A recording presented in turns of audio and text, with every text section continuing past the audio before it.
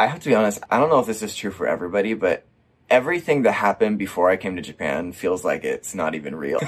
Because hey, what's up guys? Welcome back to the Nyk Got podcast. So before we get into anything, like the video, smash it heart, obliterate it. But today we will be having on Nyk, or Nicholas Edwards, on the podcast. You guys might have heard of him on Twitter. Dogen and Matt were tweeting about him. Both Dogen and Matt has said that they think that Nyk has better Japanese than them. Recently, he was just on Matt versus Japan's channel, so we're glad to talk to him today. But if you guys are enjoying the podcast, make sure to share the podcast with somebody who's studying Japanese. For real, it helps us out a lot, keeps us continuing doing what we like to do here, and helping you guys out, have your favorite guests on. So keep on subscribing. I hope you guys enjoy this podcast with Nyk. It was a fun conversation. So we'll see you at the end. All right, Nyk, can you give us a quick background of who you are and where you're at today? yes, my name is Nicholas Edwards. I go by Nyk on YouTube. I was born and raised in, well, technically outside of the Portland, Oregon area. So I'm from West Coast, Pacific Northwest. I started studying Japanese when I was 14, when I entered high school.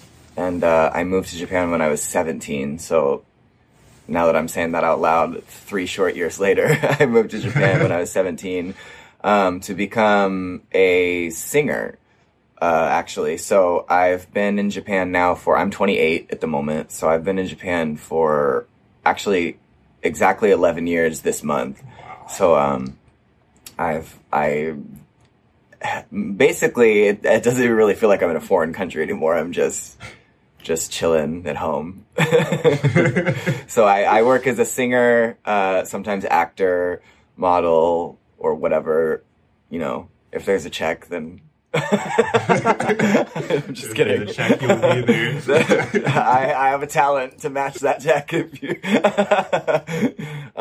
no, yeah. So I do entertainment in Japan. That's where I'm at right now. Yeah. I guess starting from the very beginning of your relationship with Japan, how did you get into Japanese in the first place? I always feel bad when people ask me this question because I feel like I should have a really, I loved anime,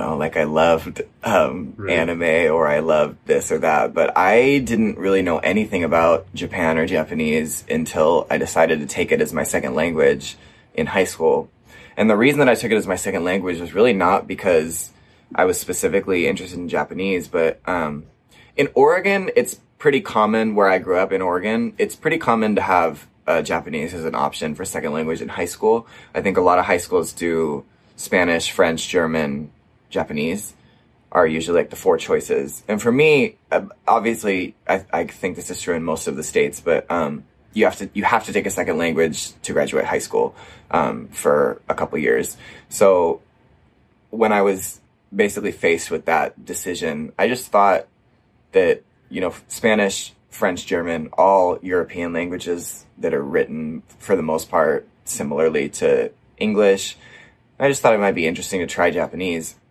And I was not a very good student in middle school, so I just hated doing homework. So I asked my homeroom teacher. I was like, I think I want to do Japanese, and my homeroom teacher was like, you don't even do your English homework. How are you gonna choose the hardest language? And I didn't like that answer very much. So I was like, well, how dare you insult my intelligence? And then I just chose Japanese to kind of spite her, I guess. And then I really definitely spited her because now I speak Japanese. So that was kind of the beginning. And then I just have been studying. So I was 14 when I started studying. Yeah. But so did you kind of fall in love with the language when you started studying? Because I saw one of your videos where you talked about how you learned Japanese, and you said you studied 4 years of Japanese in 2 years. Yeah. Basically. So you must have been really passionate. It's funny. I liked studying language because I liked language arts, even my native language, English, since I was young. That was always my favorite class, was definitely not math, definitely not science. So I liked language arts because it was creative, and I mean, obviously, since I work in the entertainment industry, I think I enjoy creative fields. So I liked languages to begin with. So even when I started, immediately when I started studying Japanese, I was always pretty, but I don't want to say ahead of the class, but I was always pretty like, I was definitely like actually trying. You know, I think a lot of people who study second languages in high school just study them to get their credits and kind of move on.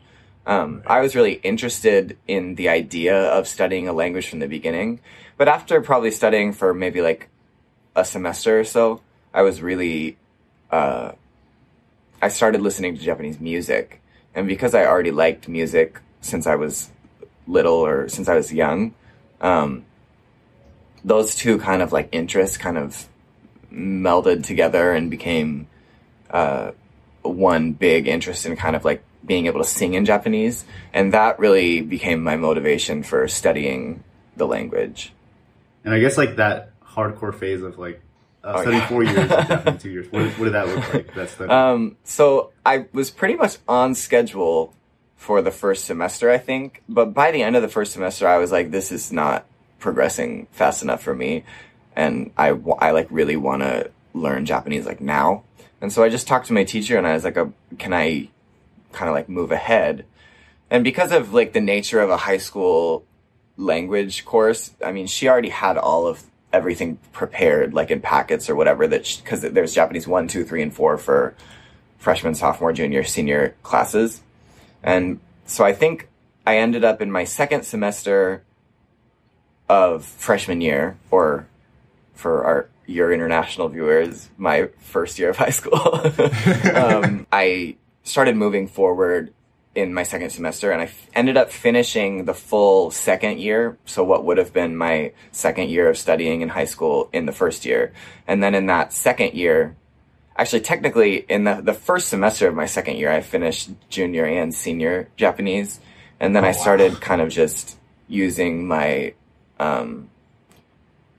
using like other learning materials that I had bought online or like at a store or whatever, and talking to my Japanese teacher and getting her help. So I really was not like, I mean, I don't really know. I wasn't trying to study really hard, if that makes sense. I just really enjoyed like studying. So I ended up moving forward more so than I was like, oh, I want to get through this. I'm on the course to fluency. Right. I wasn't even really thinking about it as studying a language so much as I was just really like earnestly enjoying what I was doing. So, I say that I like finished, you know, the 4 years in 2 years, and that sounds like I'm like sitting there with my nose in a book, like just going for it. But it was partially, of course, I did have my nose in books or like flashcards or whatever, but I was watching a lot of Japanese TV and listening to a lot of Japanese music, and those were kind of like the main ways that I was studying the language. With movies and TV, did you use subtitles or did you just like make yourself watch it all like raw? I'm trying to think. I have to be honest, I don't know if this is true for everybody, but everything that happened before I came to Japan feels like it's not even real. Because it's like, it's such a stark difference between, because I was 17 when I came, it was like my childhood and then my adulthood are like so completely separate from each other. So right. I don't even really remember, but I'm pretty sure that in the beginning I was definitely watching with subtitles because I was trying to just, like, you know, read the subtitles and then like keep an ear out for words that I thought I should know, or like, oh, this is how they're saying it, you know, in this setting or whatnot. And so I watched with subtitles, and then eventually, as my Japanese got better and better, I don't think that I ever sat there and like watched something that I was not at least getting the gist of without subtitles to just like listen to a bunch of Japanese I didn't understand. But I progressed at Japanese enough that I didn't need subtitles after a year, after I finished the 4 years of sophomore year. Then I probably was not watching with subtitles anymore. Yeah. And then after that you did like a homestay experience, right? Was that like after you graduated? No, that was actually the summer between my sophomore and junior year. So I was 15 when I first visited Japan. I spent half the time here in Tokyo and half the time in Shizuoka, in a city called Fukuroi, which is the sister city of the city where my high school was at, Hillsboro in Oregon. So that was kind of and that was probably like a little less than 3 months. I see. So how did you kind of get into that homestay? Because most of the time you don't hear about as many homestays in high school versus like college, when it becomes a lot easier to like go out. And so was it maybe through your Japanese teacher where you found out about it? Actually, so the city that I went to school in is Hillsboro in Oregon. And Right. Through their sister city program, I had exchange student, well, I guess not an exchange student because they didn't go to school, but a student from Fukuroi in Japan stayed at my house during my freshman year for a few weeks. And so I ended up going to visit them over the summer the following year. So it was just that kind of relationship that was built through that kind of sister city relationship. I see. And because I'd been in Japanese class, I had a lot of friends who like knew Japanese people or whatnot. And I had one of my upperclassmen, well, we don't say that. One of the students older than me. I wanted to say senpai, but I felt like I can see the look in your eye, Nyk. I can see the look in your eye. I wanted to say senpai, but that's such an internet joke at this point that I was like, my senpai.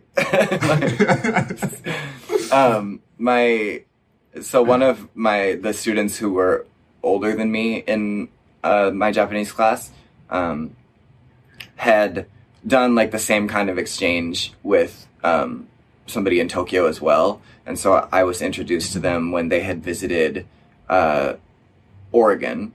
So okay. I got the opportunity to stay half in Tokyo and half in the sister city in Shizuoka. Yeah. Do you remember like how your Japanese was when you did that homestay experience? Not really.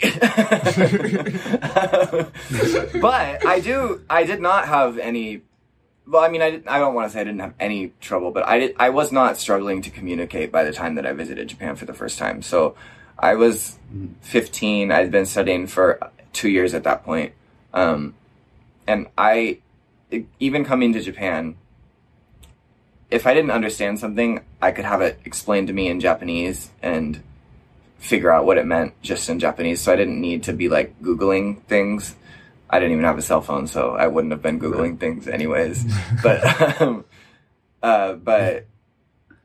so I was not as good at Japanese as I would think that I probably am now, but I was definitely speaking at a level that was sufficient, I guess. Yeah. Right. Yeah, because like I saw the video where I think you were talking about how you would make a lot of pitch accent mistakes, and then your homestay family would correct you. But even the video you put of like you saying like hatashina, you were still like pretty fluent in that clip. I was like, I think 16 or 17 in that clip. And I don't know, that was, I cannot watch that speech back because, you know, the thing about pitch accent that is so, like, I guess, because I've made so many pitch accent mistakes, you know, you get that secondhand cringe when you hear yourself making, well, that's not secondhand because it's yourself, but I like cringe every time I hear it because I'm like, oh, so he didn't know anything about anything. But the funny thing is, I actually won that speech contest though, when I was 16. So I know that it wasn't like, so terrible that people were not like understanding me, but it's just, you know, one of those things where it's the same with like my music. Like if I listen to music that I released like 7-8 years ago, I'm like, who even is he? So it was the pitch accent was something that my host mother was very very conscious of for me, which I'm very grateful for, even though sometimes I was like, okay, I know that you know what I'm saying though, so can you just let me talk? But you know, I think Japanese people, I'm doing a stage play right now, and pitch accent comes up all the time because pitch accent is like even different just within Tokyo. Like everybody kind of has their own idea of way the words are pronounced, and there is like a standardized version of Japanese hyojungo, but almost nobody besides people who like specifically go out of their way to figure out exactly what the like correct pitch accent is on every word can actually speak it hyojungo perfectly, even people who were born and raised in Tokyo. So it's definitely something that is important to Japanese people because nobody's that strict with me, but even doing the stage play, you know, Japanese people will be like, that's not, what was the other day, just yesterday, there was, we were talking about yoshi. It means like the way you look. And then, yoshi means, like a paperwork, basically. Even Japanese people in the play will make mistakes with words like that you don't use frequently.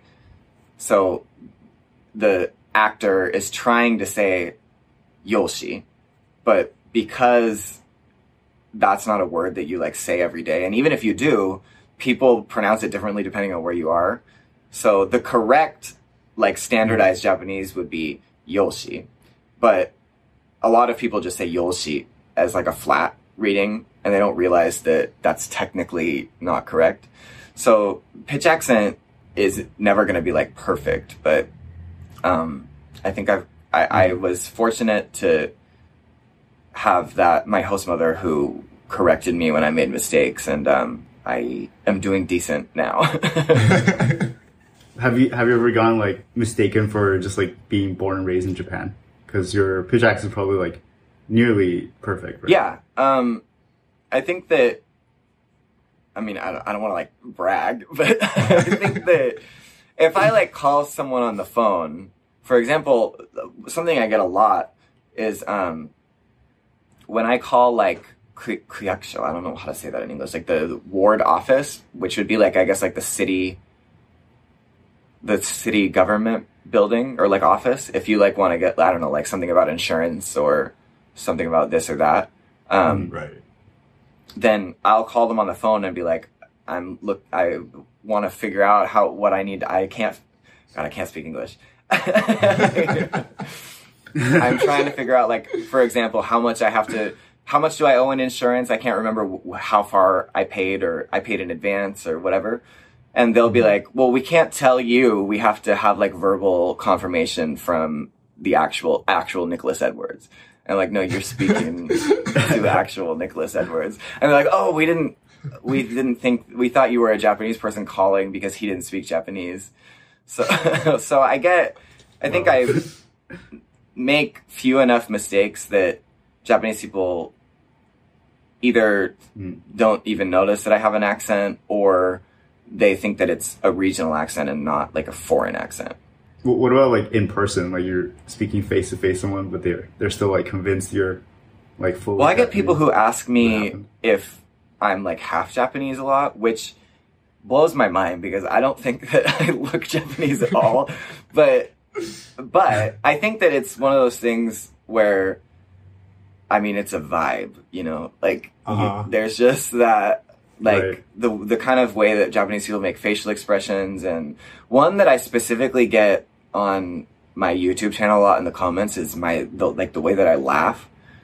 People are like, you laugh like a Japanese person, which, I mean, I have no idea what the difference is, but I think that it's just an observation, I guess. But I think that maybe because I've been in Japan for so long, the kind of like secondary traits that, not necessarily my face, but like my expressions and maybe like my mannerisms seem Japanese to people, and they seem Japanese to Japanese people as well.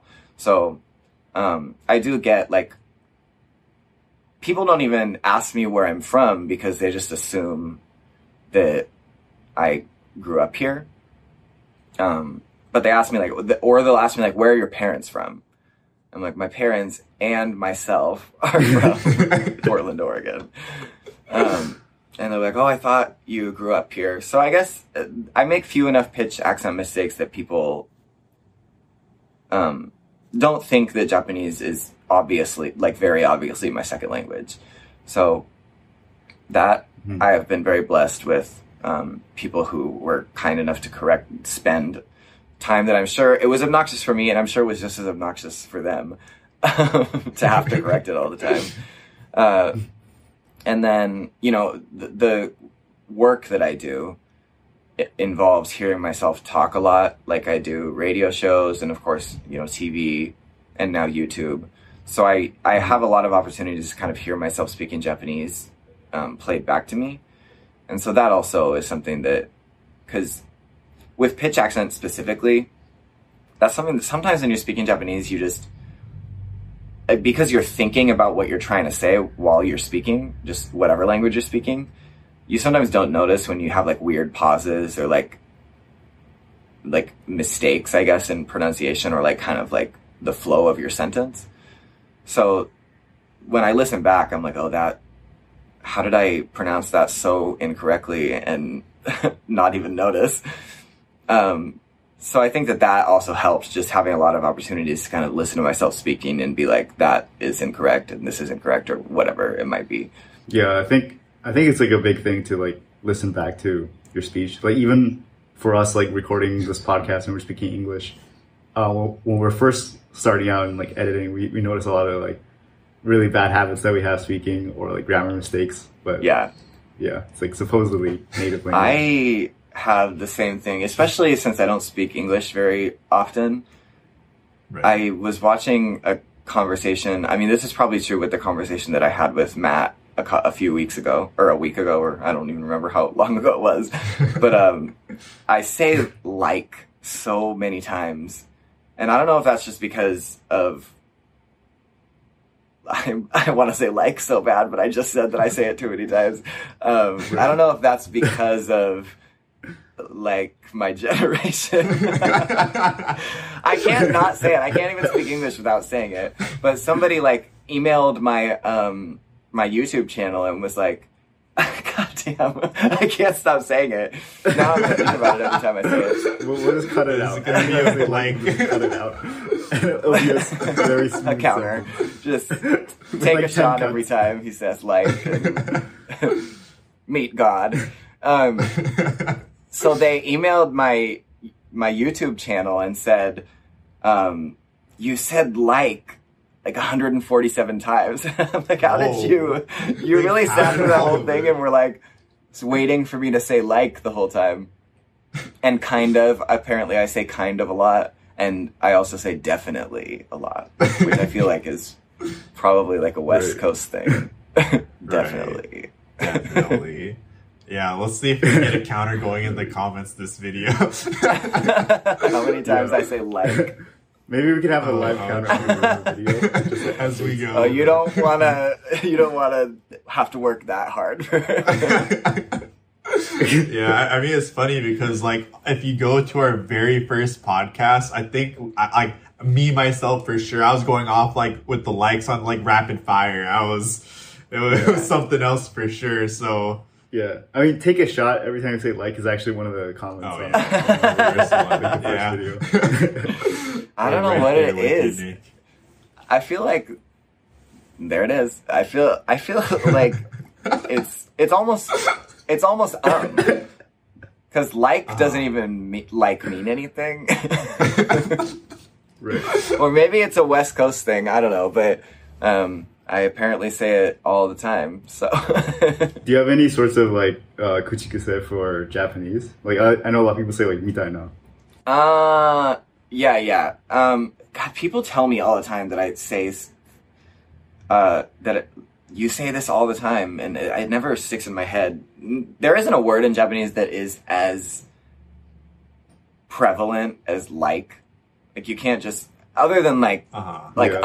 like ano or etto. But I definitely say one thing that I say a lot is 要するに. 要するにこの so I like it means basically, I guess. So basically what I'm trying to say is like I'm summarizing what I just said but in like a more compact form at the end. And I guess I do that a lot, probably because of the field that I work in, and I have to be careful what I say and make sure that people understand exactly what I'm saying so that I'm not, you know, canceled. Yes, this is a good reason most of the time. I'm so afraid to speak English on the internet because I'm like, I don't think that I'm a problematic person generally, but you never know. I'm sure that I have, you know, I'm sure that I would accidentally do something that could be offensive. So I don't want to like offend anybody. And that's a lot easier to do in Japanese because Japanese is so much more general, and you could kind of just skirt around whatever you're trying to say without having to like actually say it. But English, you kind of say everything the entire time. So I feel like it's just the perfect language to offend people in. Yeah, hopefully we won't see next week Nyk gets canceled for saying like 201 times in one video. They're canceling me for like. Are you enjoying the podcast so far? Because this is just our first part of a conversation with Nyk where we talk about how he learned Japanese. And the second part, we're going to be talking about his struggles and difficulties living in Japan and working as a professional celebrity artist. So make sure to subscribe and hit the bell so you don't miss that. And thanks for making it to the end of part 1. Part 2 should be coming out in a couple of days. But go ahead and leave us a comment and let us know what you thought of this podcast. In the meantime, you can also check out some of our podcasts that we did way back, like the one we did with Matt. But I'll see you guys in the next one. Peace.